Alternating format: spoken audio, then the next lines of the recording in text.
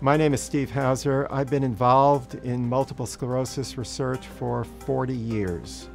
My career wouldn't have been possible without support from the National MS Society from the beginning. I had just finished postdoctoral training after residency. I received a call from Byron Waxman, who was head of research programs for the National MS Society at the time. He came and said, "How can the society help this work?"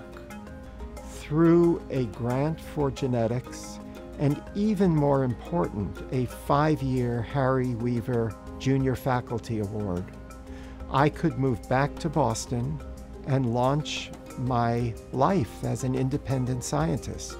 The support that the Society gives to young physician scientists and young scientists, I think, is the most important funding that the Society has.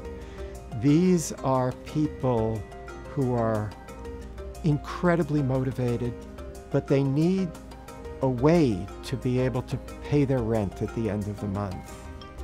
If they move into full-time clinical practice, they are not able to make the discoveries.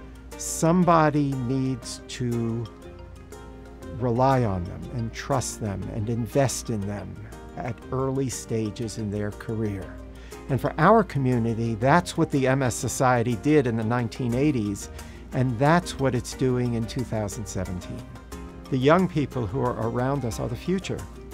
They will take the advances that are made by our generation and bring them to unimaginable places.